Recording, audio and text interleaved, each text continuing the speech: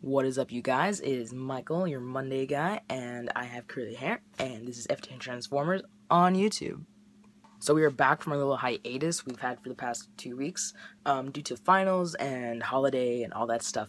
And so now we're back, and of course, our topic for this week is our outlook on 2015. We're not really going to talk that much about 2014, but it's still pretty important. So we're going to talk about all the things.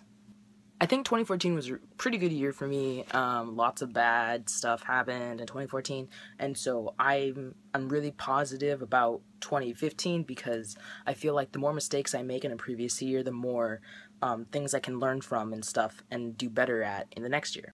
Some New Year's resolutions that I probably won't stick to, but will very hold on to for guidelines. I think that was a sentence. 1. Get a job. 2. Save money with said job. 3. Start tea at some point during the frickin' year. Hopefully either before or on my 21st birthday. 4. Make sure I'm equally loving all of my friends and maybe try and get them gifts and stuff to show them just how awesome they are. 5. And I know this is really cliche, but I'm gonna get in better shape than I am now. I'm kind of doing it right now and I'm liking it, and so hopefully I can stick with it and finally have a body pre-T that I'm proud of. I've always wanted abs, and this is my year. I'm telling you. I said it the past 3 years, but I was in high school. I hated life, but now I got this. That's all the New Year's resolutions I can kind of come up with right now. Transition wise, obviously, like I said, I want to start T this year.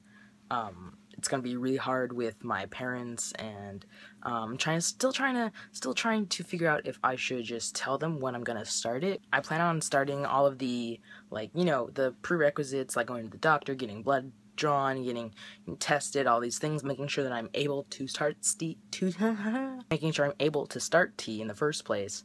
Making sure there's no complications or anything, because I don't know my family records. I don't know if I'm prone to some weird thing with hormones. I don't know. So I'm going to do that all by myself, hopefully with money that I get from my job that I'm going to get. I have a friend who just started T and didn't tell their parents at all. And I was like, you can do that? But I'm like, I'm 20 years old. God, I can't do anything without telling them or asking them something. So I might chicken out on that, but I might not. So we'll figure out how that goes when the time comes. I'm getting a new binder once I go back to Arizona, so that'll be good. My current one's alright, but it's bothering me a lot, so I gotta get a new one. I'm gonna get a tri-top again, because those ones are my favorite, versus this full body, 2-layer thing that I got. With said job that I get, and with the saved money that I shall have, I'm going to start saving up for surgery, probably.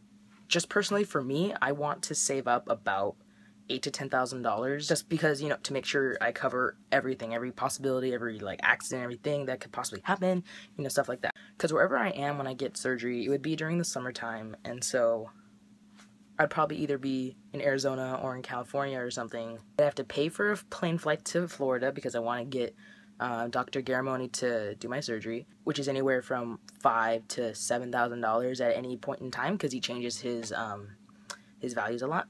Pay for a hotel to stay at while I'm there, because it's an outpatient procedure, but you have to stay there for a week to make sure there's no complications, and then get unwrapped, and then all these things and stuff like that.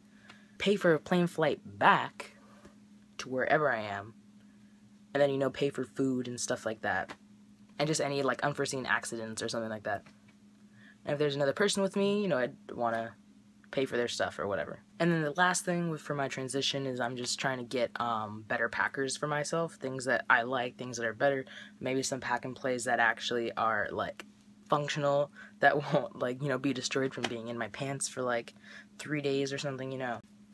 I think that's all I got for you guys, and I hope you guys look forward to the rest of this week's videos, and we all have a good year coming into 2015, because I know it'll be awesome, because we got you guys watching us and supporting us and all that jazz. Make sure you like, subscribe, comment, share, make sure you look at all of our media outlets.